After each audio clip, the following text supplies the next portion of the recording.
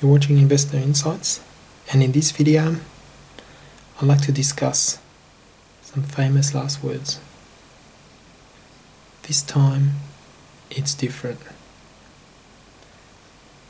And a lot of central bankers, a lot of commentators, a lot of policymakers very often use this phrase, and every time they're proven to be wrong. And let me sort of elaborate on that. Loose monetary policy led to the internet bubble. And what happened was tech wreck, the bust that followed in 2000. The Nasdaq lost 3/4 of its value. Then the Bin Laden saga happened as the stock market was trying to recover, and the Fed had to lower rates to 1%.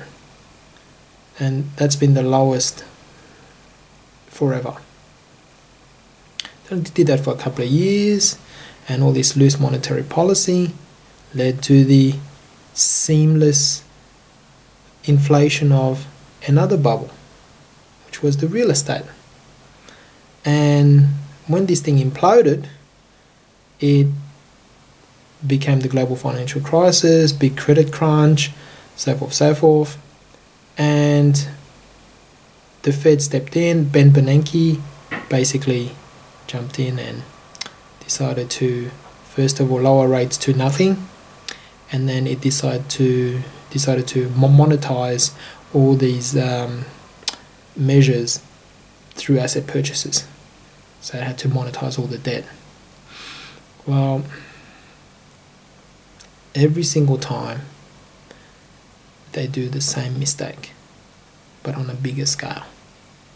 So loose monetary policy led to tech wreck, internet bubble, tech wreck, then loose monetary policy, even more looser monetary policy led to the housing bubble. And then now you've got the loosest, most irresponsible monetary policy that's ever been put into implementation. And what do they say every time? Well, it's different this time. It will work. Famous last words. The Bank of Japan governors have been saying that same thing for 25 years. This time it's different. This time we're going to print money. It's going to be different. Well, nothing's been fixed there for 25 years.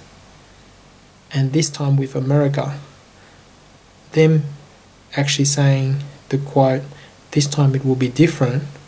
We're going to have more loose monetary policy than ever. Man, I think they may be right. I think this time it will be different. But it will be different in that it's going to be much, much worse.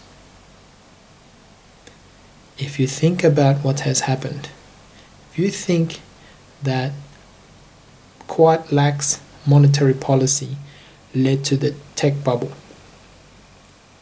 and then think about the damage that did, and then the Fed stepped in with 1% interest rates for only a couple of years, and you saw what damage that did. Now imagine what damage 0% interest rates on top of $4, $5, $6 trillion worth of asset purchases is going to bring. There is no superlative for this one. Let's just say that this is going to be the end of America. And it's not that I don't like Americans, or I don't like the US, or I've got anything against them. But I'm just being a realist. And this can't go on. You can very easily see that when the implosion happens, this time it is different. Because this time It's a sovereign debt crisis. And when that happens, there'll be no bailing out of the banks that this time will fail. No, nothing will be too big to fail because the government will fail. And if the government fails, as I said before, there will be no one out there to bail out the companies, the banks, anything. The Fed will be broke.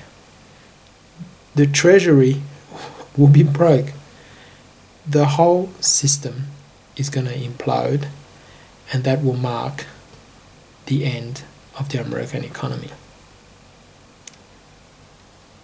Do not believe a thing you hear when they say, this time it's different, this time it's going to work, because it's not. It's going to be much, much worse.